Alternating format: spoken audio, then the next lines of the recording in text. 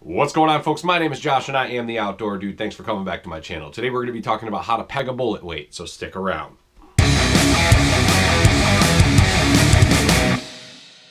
Look at that big mamma jamma, folks. Alright, we're back, guys, and if you're new to the channel, I do all sorts of educational videos and other big fishing videos where I'm out catching muskie, bass, all sorts of different fish. So be sure to hit that subscribe button down in the corner so you don't miss a thing, and hit that notification bell so YouTube notifies you when I post a new video. Alright, so how to peg a bullet weight. This can be actually very simple, as long as you're getting the correct advice. Whatever you do, don't use the toothpick method. If you jam a toothpick in your sink, between your sinker and your line, it will work for the time being. But what ends up happening is it applies pressure to your line where it shouldn't, and that line is going to break when you need it most, when you're reeling in a big fish, right? So don't do that. So when you want to peg a bullet sinker and you want to do it the right way, you want to buy yourself some bobber stops, is what they're called. And you can get them on Amazon for like $5 or $10 for 100 of these things. And you get a whole baggie of them like this, and they're relatively inexpensive. Don't cheap out on those things or you're gonna lose fish. So what you wanna get is a bobber stop. And it's got this loop up top. Maybe I don't know if it's having any focusing trouble, but it's got this loop up top, and you feed your line through there and you pull the stop onto your line. Today we're gonna be doing this on another one of my budget setups, the Abu Garcia Silver Max Combo. I actually kinda like this setup. It's a 6'6" medium heavy. I fish in a small boat and on creeks a lot and stuff, over a lot of overhanging brush, so I like a short rod. And it's a medium heavy, but it feels a lot stiffer than a medium heavy, and I've heard a lot of people say Abu Garcia makes their rods a little bit on the stiffer side than what they're actually rated at. But enough of me babbling, let's get into it. So I'm gonna show you how I like to rig this, and you don't have to do it exactly how I do it, but this is the way I like to do it for versatility reasons, and I'll show you why in a minute.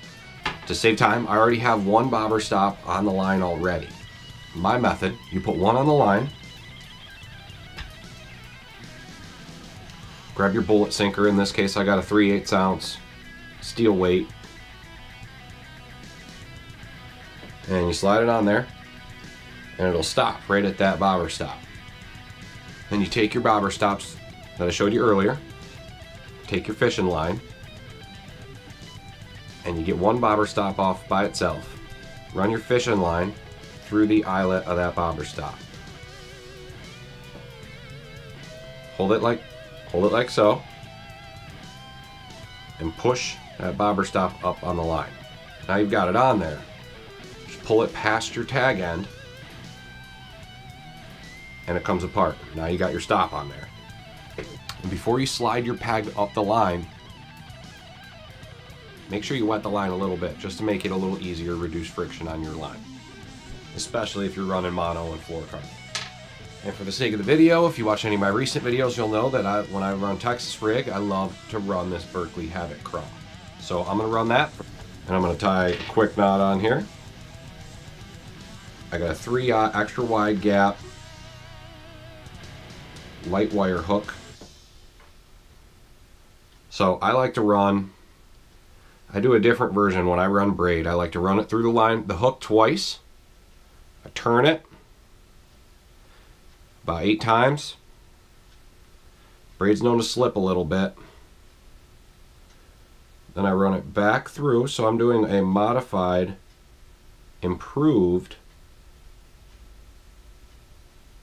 clinch knot. I don't know if anybody does this, but I run it back through the loop on the bottom, and back through the loop on the top that I just made. Man, I'm doing this at a weird angle to show you, so it's awkward for me.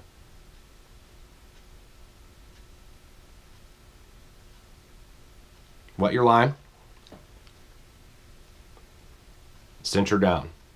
This is a 30-pound spider, and with braid I really don't mind cinching her right down. So then cut off your tag end,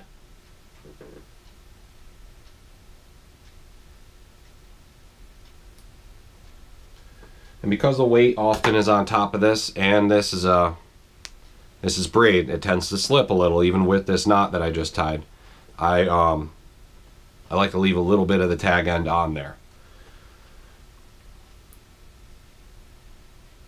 Wet the line a little bit.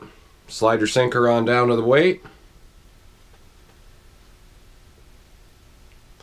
Slide your other peg down on top of the sinker.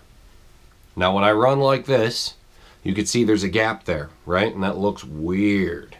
So what I'll do is I'll redo the bait for this setup. And I'll hook it a lot further down so it actually covers a lot of that gap.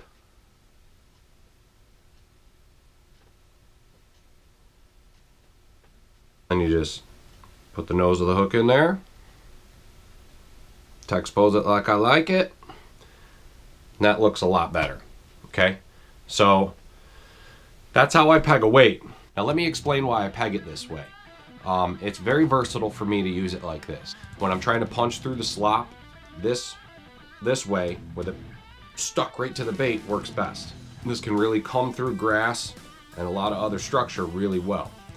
But when I'm looking to, say the grass on the bottom is real thick, and I don't want to quite get in there because it's just, sometimes this isn't even enough to come through the grass and it just gets all mucked up.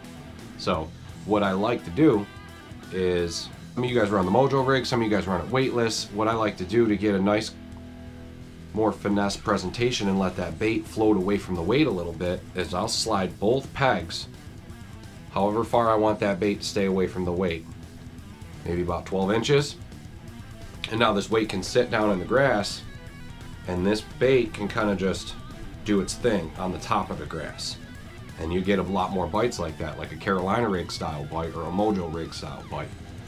Or you can run it unpegged and just pull one of your pegs about 10-12 inches away from the weight. And now it's just floating there and you've got more of that style. And that's how you peg a weight.